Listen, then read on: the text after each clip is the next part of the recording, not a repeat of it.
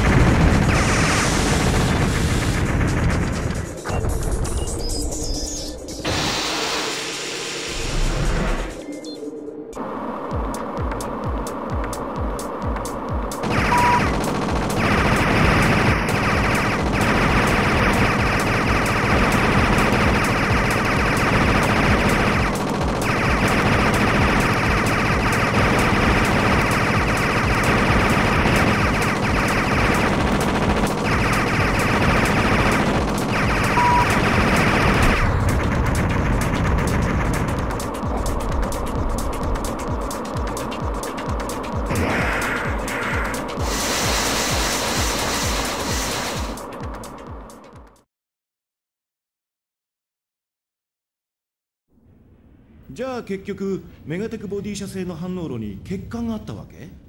沢村元技官はメガテク社の開発部から賄賂を受け取り欠陥を隠す計画を立てた。で爆破テロを装ったのか。まあそこまでは良かったんだが、ゼブラは反応炉を起動させて沢村から金をゆするつもりだったと。どいつもこいつもったく。しかしうちに声明文を流したのはやりすぎだったな。おかげで俺は連チャンの徹夜だったぞ。あれ喜んでたんじゃなかったの？まあ新人にはいい訓練になるでしょ。あなたセンスはまあまあだけどプチコマの防御能力をあまり過信しないことね。厳しいね。近頃親父に似てきたよな。失礼。さあ降下訓練始めるわよ。